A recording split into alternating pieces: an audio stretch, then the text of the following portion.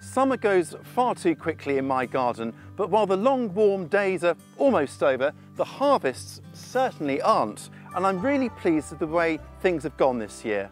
So join me as I show you round the garden to see what's worked, what hasn't, and most importantly, what I've discovered that will help me next year.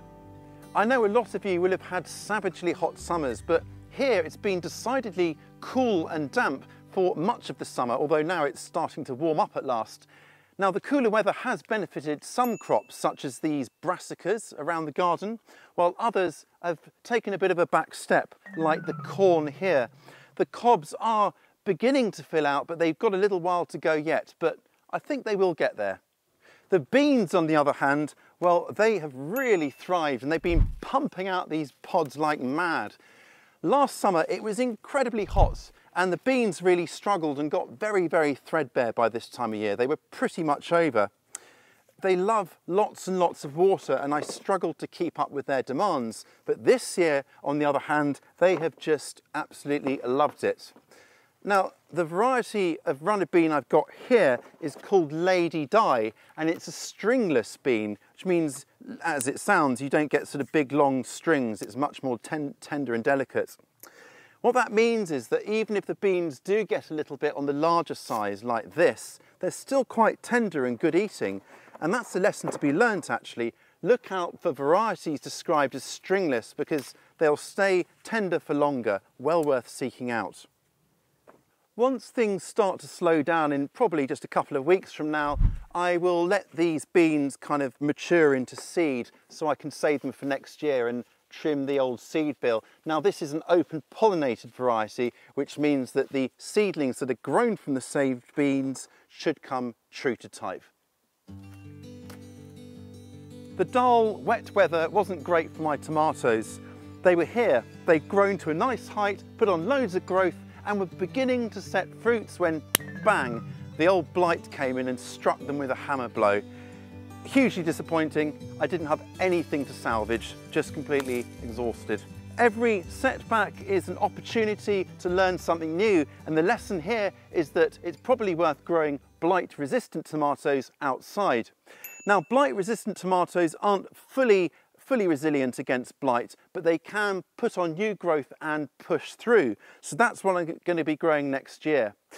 I don't think also this area has helped. It's relatively enclosed and so the air isn't quite as free-flowing and moving. We've got the overhanging branches of the apple tree, the bean arch here, and I just think there probably wasn't quite enough airflow. So next year's tomatoes will be grown properly out in the open. It's always a shame losing plants like that, but never mind, I've gone in with my sprouting broccoli a bit earlier and I've planted them in amongst the marigolds which I've left to continue adding their cheer, drawing in the beneficial bugs that make our jobs as gardeners so much easier. The second half of summer is a really important time of year because that's when many follow-on crops are planted. Now they follow on from earlier crops such as say garlic, fava or broad beans, early varieties of roots and many salads. And it's great to do that because it means you can get 2 crops in 1 year from the same growing area. Other follow-on crops include my Asian greens and some other winter salads that are now ready to plant, my beautiful kale and this bed of leeks here, which follows on from an earlier crop of potatoes. I've got my chard in here, and despite the odd nibble, it's actually establishing really nicely. My squash patch here has turned into a bit of a jungle. There are developing fruits in there somewhere, but it's hard to see them with all this sort of triffid-like growth. So my plan here is just to leave it be, and then once the cold weather whacks back the foliage in a few weeks, it should reveal the fruits and I can get on, gather them and cure them. Zucchinis or courgettes, on the other hand, are summer squash, and these guys need regular picking to keep them coming. Look at that. And there's some smaller ones here with the flowers still on, which are great for sort of stuffing. Let's grab some of those. Gonna grab a few beet roots as well while we're here. And then a few carrots. Look at these beauties.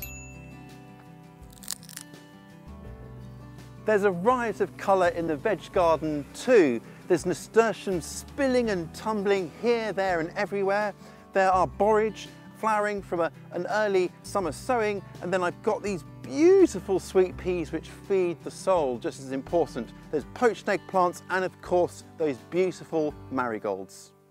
The flowers really add so much to the garden. It's very tempting just to dedicate the entire area to vegetables and herbs, but adding in these blousy bloomers really does attract the pollinators and also the beneficial bugs that help to keep pests at bay. So it will be more of the same next year.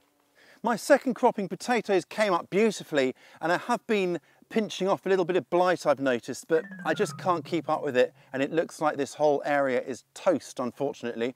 I think next year I will grow blight-resistant potatoes as well. But the opportunity is that I've now got some free space to plant some spring cabbages which were looking for a home. To be on the safe side, I'm going to move these autumn cropping potatoes that I planted last month into the safety of the greenhouse. This will help to avoid them getting the blight because they will be protected from the spores blowing around in the air. Any kind of cover you can give your potatoes or tomatoes would help with that. They'll also benefit from the extra warmth in here as things start to cool down. Incidentally, while we're here, have a look at these guys. Now, these tomatoes, as you can see, actually did get affected by blight and are still ongoing with it. But they've seemed to have powered through with all of this fresh growth. Now, I thought, what's going on here? So I checked the variety name, it's called Crimson Crush, and that variety is known to show blight resistance. So this is actually a really good case study of what I can expect in future seasons. Something I'm keen to add to the mix next year new is some grains, perhaps amaranth and quinoa. I was really inspired this summer when I visited chef Gaz Oakley's garden to see his grains. They seem quite easy to grow and they are prolific, so it makes common sense to make space for them in my garden too. Now, if you missed my tour of Gaz's garden, I really can't recommend it enough. He's got such a lovely garden down there, so please do have a look at that and I will pop a link to it below. Now, these cucumbers were bought quite late in the planting season. They were on discount and rather straggly looking things, but I thought, well, let's pop them in. And do you know what? These straggly little plants found their way up the strings here within about 2 weeks and started pumping out these cucumbers within another 2 weeks. I've been so impressed.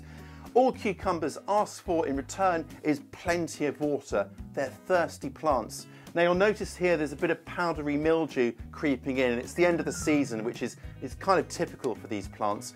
I've managed to keep it at bay for quite a while though by simply spraying on a kind of milk solution. It sounds crazy, but there's something about the proteins in the milk which helps to put off the mildew, and I can say it honestly works combined with lots of water.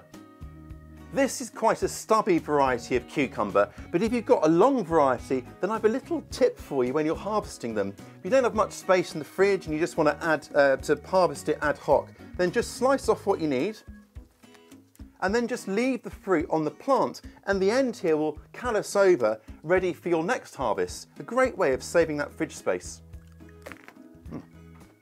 Here in the greenhouse, I've got a beautiful selection of tomatoes planted as young plants bought from the garden centre. Sometimes impulse buys are the best. They had dozens of varieties available, and I challenge any gardener to try and walk past a temptation like that. So I sampled some from this pick and mix of varieties and planted 8 different types here, and we're going to pick some, lay them all out and give them a bit of a taste.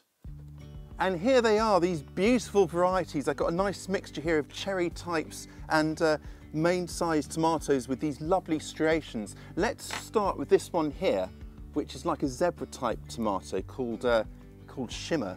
It's got these beautiful striations down the side. Let's give it a little taste. Oh wow, a real kind of richness, sweet but also savoury notes, slightly tangy. This would look absolutely stunning in any salad arrangement. We'll try one of these. I've had these before. These are super, super sweet, these cherry types here. This is sweet aperitif, well named. It's just got a kind of golden honeyed taste to it. This one here is really dark. Look at that. It would be full of really good stuff because it's that dark. It's called Black Opal. It's lovely to have a sort of dark tomato like this. Just an explosion of juiciness.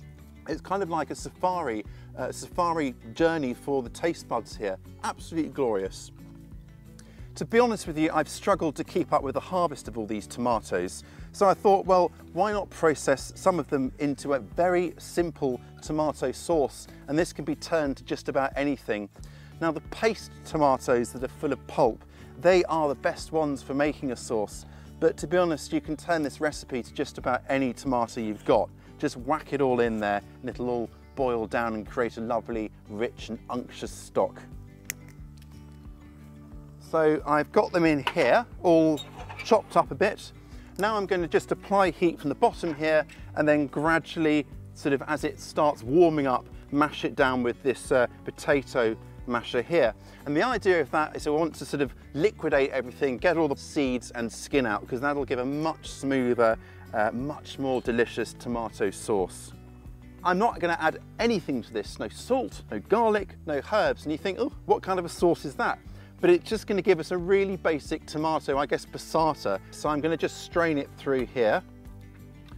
If you've got a food mill, this will make this whole process so much quicker and easier. And you can see the juice and pulp coming through, but just to help it through, I'm going to use the back of the ladle. That's a nice lot of juice. This is the real essence of summer, isn't it? Look at that. So there you can see we're left with just the skins and seeds. Now I've just got to put the juice and pulp back in the pan, and we're just going to boil it away on a lowish heat until it reduces by about half, and that will really condense those flavours and intensify them, and then it'll be good to package up. That's it, perfect. It's got a really kind of smooth and silky texture now, and it's really definitely intensified. Just give it a little taste. Oh wow, that is so intense. So now I'm just going to let this cool down and then just decant it into Tupperware or other plastic containers, label it and pop it in the freezer.